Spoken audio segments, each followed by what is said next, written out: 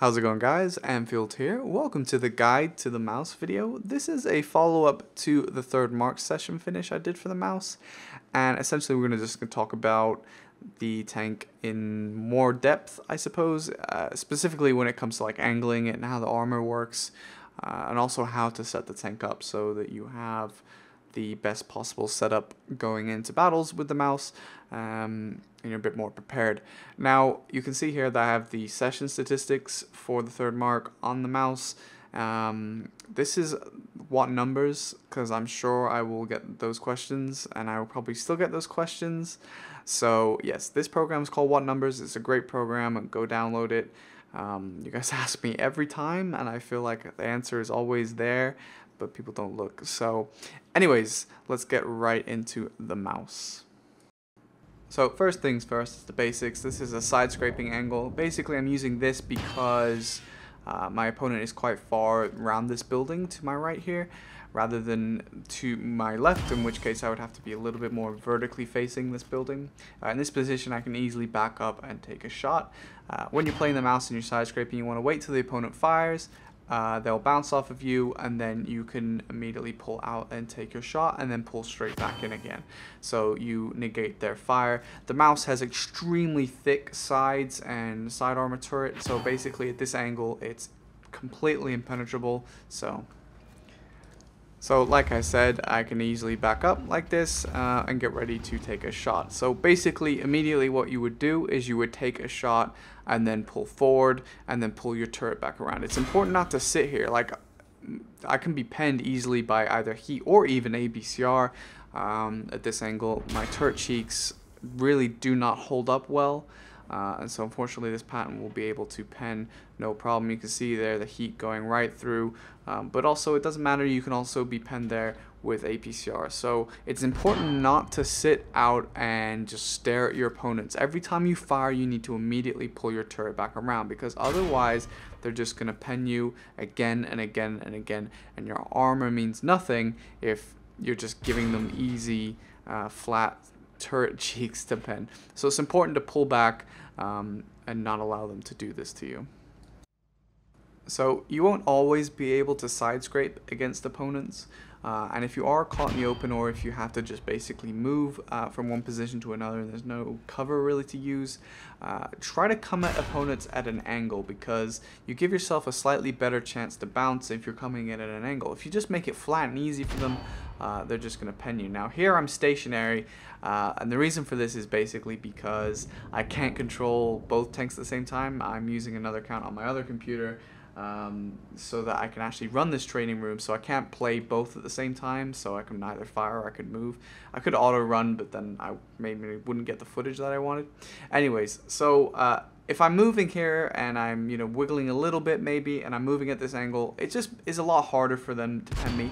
Even if they do manage to pen you, the point is to make them take longer to pen you, because the whole thing about armor being irrelevant is nonsense.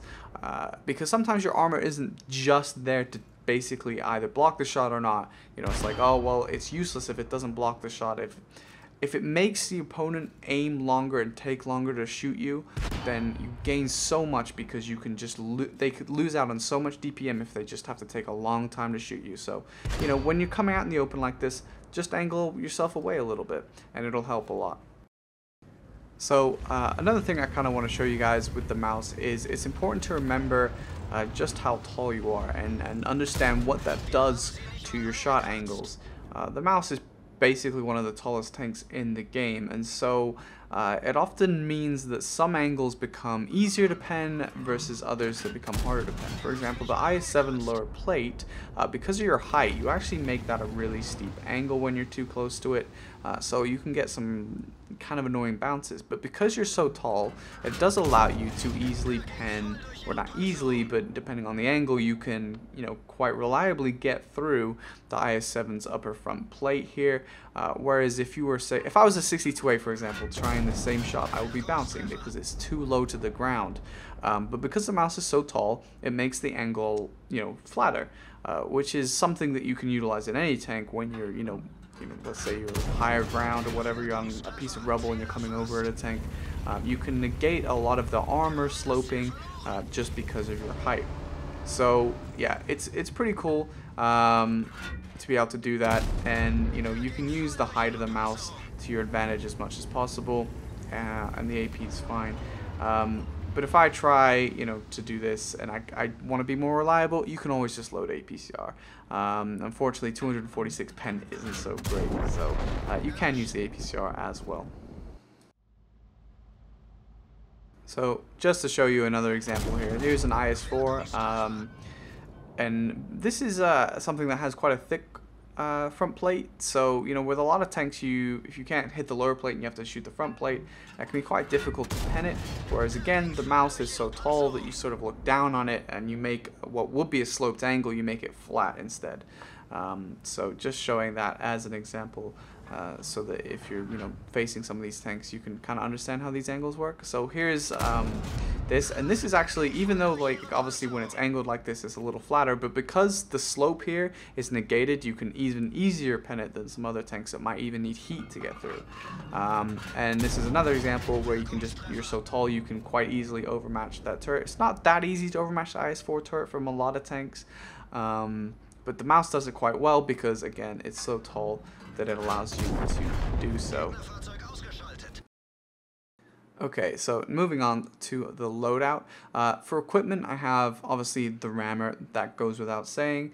Now the next two are more interesting. The super heavy spall liner, that's to prevent your tank from basically bleeding crew members to HE shots from artillery or other tanks that might sling HE at you. I like to have rations, but I put the rations over the med kit for this. So it's important to have the super heavy spall liner to prevent crew loss. And yeah, so the vents is nice because basically with the rations you're trying to improve as much as you can on the tank, like you know I do with a lot of tanks. This is to general improvement, is just really nice for the mouse. Now, interestingly, I don't have a vertical stabilizer like a lot of tanks would have, and that's because the mouse turret moves so slow, you literally have no bloom. It's almost fully aimed most of the time. Well, exaggerating a little bit, but it's really quite good. And with, you know, brothers in arms or sisters in arms, plus vents and, you know, rations, it makes up for quite a lot. So moving on to the loadout here, this is basically what you would consider a cheap loadout, where you have standard consumables plus the automatic firing signature, which you should have regardless of tank. No reason not to have that. But as for the ammo, I mean, honestly, the mouse has so much in regards to ammo that you really don't need to worry about not having enough of one round. You can have more HE if you want. I don't really find that I have much use for HE because of, you know, the reload speed. So if we move on to what would more resemble what I used to actually mark the tank, the ammo doesn't really need to change much. You can load more APCR if you want, but basically the change here is the chocolate as well as the large repair kit. I mean, I guess ultimately I talked a bit about why I have the rations over the med kit there with the super heavy spall liner, and a large repair kit is pretty self-explanatory. This one coming up is basically, you know, you can load more APCR, so I mean, that's up to you. If you want to load more APCR, you can. You have so many rounds, and your reload it takes a long time, so I don't really think it matters how much of each you load. Just do whatever you're comfortable with. And finally, onto the crew. This is my full female crew. It was originally for the Waffentrager. I moved it over to the mouse when I was 3-marking the mouse for the lulz. I don't know that I actually changed that much on the crew. Maybe I changed a couple things. I honestly don't remember. But you do need brothers in arms, so sister in arms here is fine. It's not like, you know, it's something you wouldn't have otherwise. So you really need that brothers in arms, you know, like rations and vents, just to improve the tank as much as possible. Everything else, you know, 6 cents, you need 6 cents on everything. So, you know, that's there. Repairs is really important because obviously people shoot your tracks, you'll get RD'd, HE'd, and you'll lose things that, you know, mostly your tracks, I suppose, that you will need to have quick repairs for, prevent people from getting around you and other things like that. The driver doesn't have any gunnery skills because, again, I was talking about the gun already being pretty good about being aimed in most of the time. So I've gone for the driver skills, which for obvious reasons the mouse needs, so it can move as quickly as possible. And the loaders both have safe stowage. You know, that's, I guess, if I lose one, I don't know. You know, that's the only really mainly useful one. I guess Adrenaline Rush is pretty decent because the mouse has a lot of hit points, so you could do Adrenaline Rush on one of them. I have it being trained at the moment. So yeah, that's pretty much it for the crew. After that, after a lot of this stuff, I would pretty much go firefighting, I guess. You don't really get set on fire that much, but it's useful to have when people get around you and they keep peppering you. So that wraps up my video for the mouse, guys. I hope you enjoyed it.